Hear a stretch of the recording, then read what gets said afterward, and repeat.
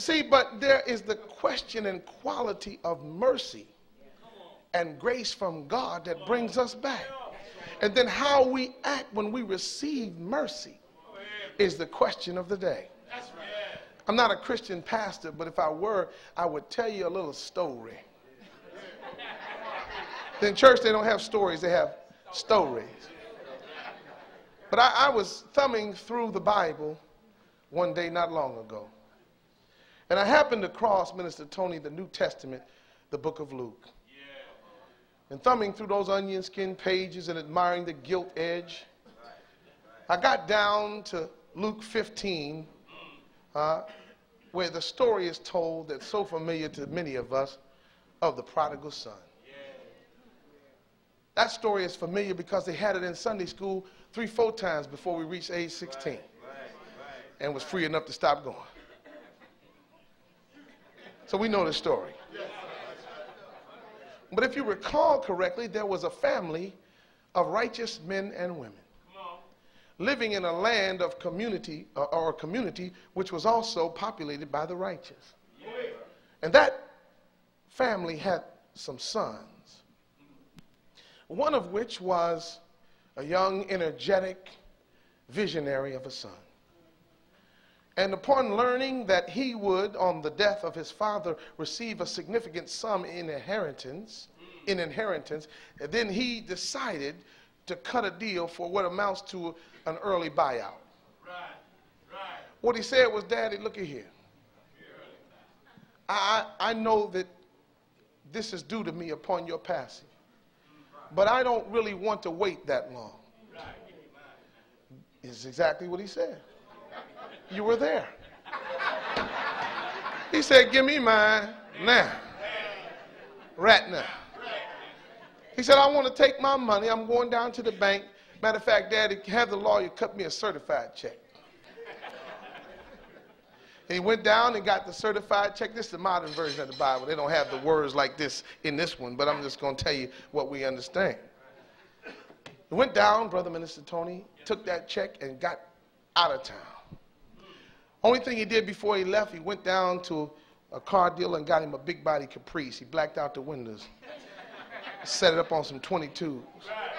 Huh? He dubbed it up. He put them 16s in the trunk, pumping more bounce to the ounce. Huh? He had that thing on some switches and he was rolling. He's spending his money, you know what I mean? He got fresh to death. Huh? And you know, he went over to Burton's in the Fox Hills Mall. He got sherbet gators and 2-piece linen suits, and he was ghetto proper. You know what I mean? He got in his ride and rolled out of town. All right, Daddy, Assalamu alaikum. Rolled out. Got into town in the foreign area, and the scripture says he began living a riotous life among a strange people in a foreign land. That riotous life that the prodigal son began living was the kind of life that many of us who have no knowledge of self would live if we had the resources that he had. So we are familiar with him, and when we hear of his tale, we understand it. First thing he did when he got to the foreign land, he went into the pub, the club, the bar. So set him up, Joe. Huh? As everybody else, what they drinking is on me. What I need is 3 shots of Hennessy.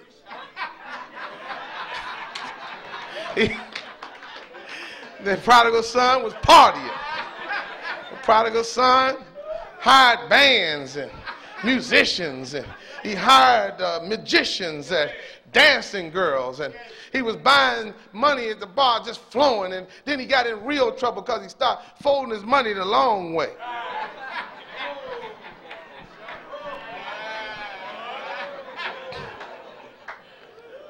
And he ran through that money real fast, brother. And he found himself in a condition that was poor. He found himself, brother, in a foreign land with no job, no money, no way to get back home because he burned all the bridges that brought him over. And everybody that was used to hang out with him and be his friends didn't have time for him no more. He was like Louis Jordan and Bobby Womack. He found out nobody wants you when you're down and out. You don't hear me now? Huh? Once I lived a life of a millionaire, spending my money, honey, oh, I didn't care. Huh? Taking my friends out for a mighty good time. They was drinking that good gin and champagne and wine. Oh, just as soon as my money got low, couldn't find a friend and I had no place to go. But if I ever get my hands on $1 again, I believe I hold on till the eagle grin, cause I found out, won't you, when you're down and out. That's what happened to the prodigal son. That's what happened to him. Things got so hard for him. Praise be to Allah. Things got so hard for him. And he began taking the only jobs he could get, a little odd labor over here, a little menial job over there, running errands, handyman work, till he ended up so low that he was in a pig pen, shucking corn and feeding hogs. He did that because he had no more money to buy lodging, and he had a lean-to with a roof eave on it that would keep him out of the rain. When it rained at night in the rainy season, he started getting dirty. His beard got matted, fingernails long, feet hard and ashy, garments messed up and tore up. And then the scripture said one day he came to himself and said, I believe I'll go home to my father's house. Y'all all right? I believe I'll go home to my father's house. He didn't know how he was going to do it, sister, because he was in a bad way.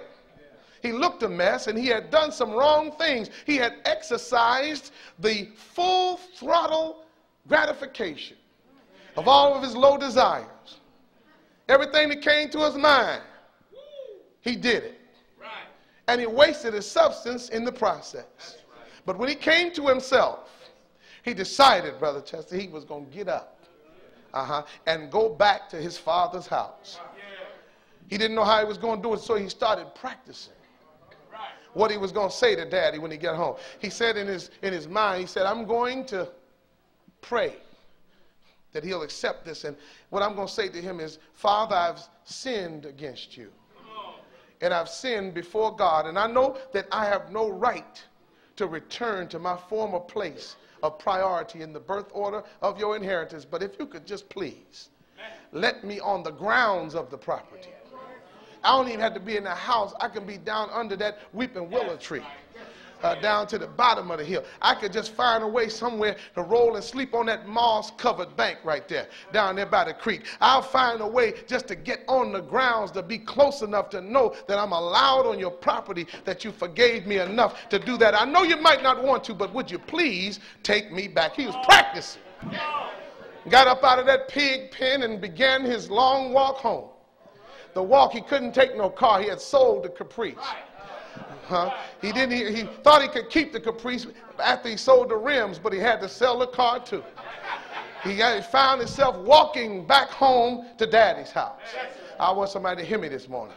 He was walking back to his father's house, and things were difficult. He found himself, minister, praying that it would rain, so that the rain would wash off some of the stench that had accumulated on him, praying that the water from the heavens would allow him to be washed from some of the stain of his sin and rejection of his father, so that he might been able to take the father's mercy and say, Daddy, please, let me back in. And meanwhile, back at the farm where Daddy was at, I'm sure the father was sitting there thinking about his life. He had gotten aged now. He was older, and he was sitting there on the porch. You know how it is. Y'all ain't been in California so long, you done forgot the porch. I can see Daddy sitting up on that porch right now in the rocking chair, brother. With a pair of them big Smith overalls on with the green trim. And one of them undershirts with 3 buttons at the top, long sleeve. Pair of them Brogan boots. You understand what I'm talking about? Yeah, just sitting up on that porch, just rocking and thinking about how good God had been to him in his life, wondering about his children and praying for their safety and well-being. Because no matter how your children do you, no matter what they do wrong, you love them. Am I right, parents? You love them and you want them to survive. And so he was sitting there on that porch rocking, thinking about all how blessed he was with his sons and his daughters and the increase of his land and his properties and how the crop had come in this year and he got a good rate for it at the market. Things were good for him. And of course he missed his son. But he knew that he was favored by God nevertheless. Little did he know that his son was walking toward him at that time. But if you walk now in some areas of the country, like over there in East Texas, when you come out from the Golden Triangle and start going up there, you get some hills out there in the country before you get to Prairie View. Am I right about it? And here I can see the son walking, praying, asking dad to accept him. Sure enough, brothers, the daddy's sitting on the porch. There's one thing about parents. No matter how long you've been gone, no matter how you go through changes, a parent always knows his child. Don't the mother know her child? The father know their child? I don't care how long he been gone with his football career, Brother Mr. Tony. If Brother Khaled come back, you know him, huh? That's my boy. Sure enough, your father sitting on the porch and the son walked up across the hill. He got to the top of the road by that gravel driveway right there by that white picket fence. He got to turn that corner by the mailbox, and you know where they put that strap out there for the horse. He come right around there.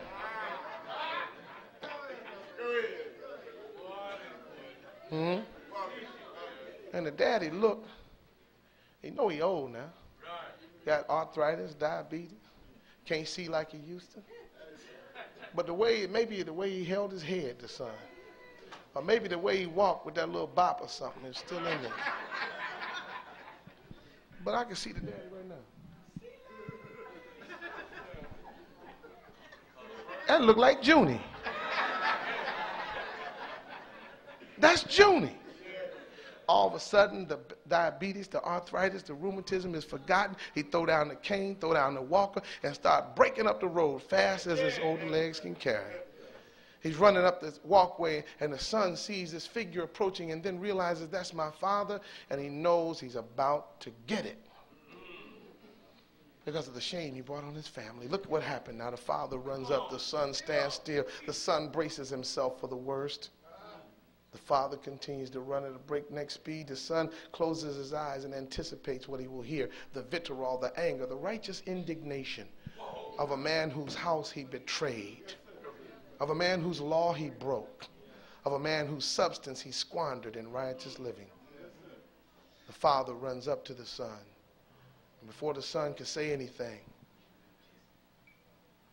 the father held his son and kissed him. Said, "Let me look at you, boy."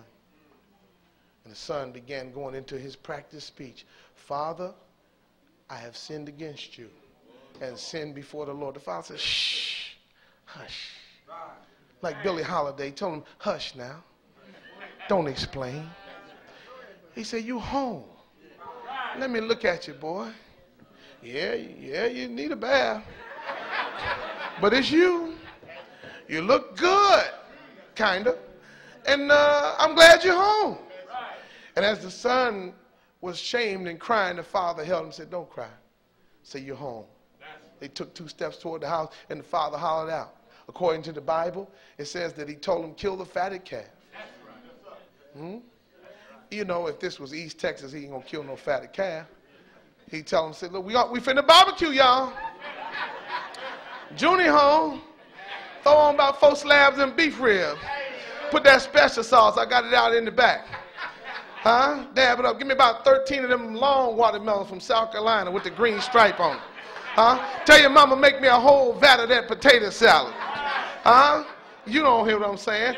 Fry up a mess of them porgies from out the creek down there. They say, look what we're going to do. We're going to party. Get all the 45 records from upstairs and put them on the stereo box. We finna have a good time. My son has made it home. I'm happy as any father could be." Matter of fact, praise God. Matter of fact, what I want you to do after that, you know what? Tell you what you do. Get the robe of authority and put it on him. Get the ring and the signet of the power of attorney for the family. Put it on his finger so he can seal documents in wax on behalf of the house where he is the heir. Put the shoes on him that signify he is to walk the road of future progress for our progeny in the name of our ancestors. Matter of fact, dress him up in all of the ceremonial garb that says he is the one that will take us further in the way of this family than we've ever been before. This, my prodigal son, is home. Right then, though, right then, there was a spirit-eating termite. Right then, there was an institution-destroying boll weevil. There were some aphids on the rows of this scriptural blossom. You know what happened? As soon as that happened, the prodigal son, older brother, come walking around from the side porch. See what all the fuss is. He happy, had a good day. Finally got that old 53 Chevy pickup running. About to take it up off them blocks down the side. And as soon as he come to tell his dad he had it done, he sees all this fuss taking place. Immediately, hatred rises up in his heart. Listen, Western region. The hatred comes from the fact that he saw himself, hey, Brother Marvin, he saw himself, he saw himself as the superior of his brother. And he said to his father, how you going to make a fuss over him? He just got back from God knows where. Look at him. He look a mess. I've been here with you faithfully every single day. I've been keeping the law. I've been obeying what I'm supposed to do. And you ain't never made no fuss over me. Now, when he come back from raising sure enough sand, you want to make a fuss over him and ignore me. So you and your son, y'all go ahead with that. The Bible says he told him, no, this thy son, talking to his father. He was trying to put his father and his brother together and take himself out of it. The father didn't even miss a beat. Father was one of them old G's, you know what I mean?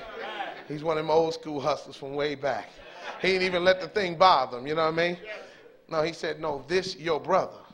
Just his answer was just as smooth as the request. No, this your brother is back with us, and we celebrate his return as a sign of the mercy of God.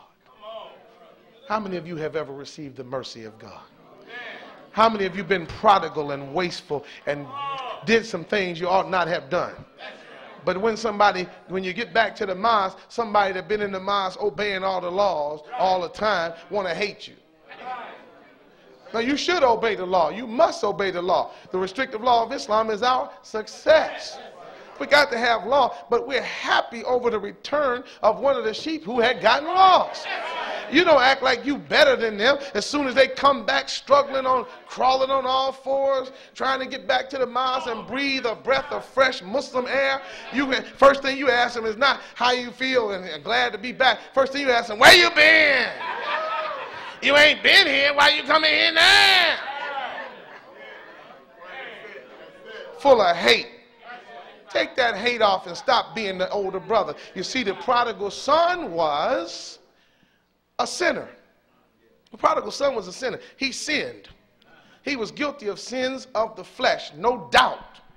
But his sin, which he applied for and received forgiveness for that sin, was a sin of the flesh. His brother's sin was worse because it's a sin of the orientation of mind.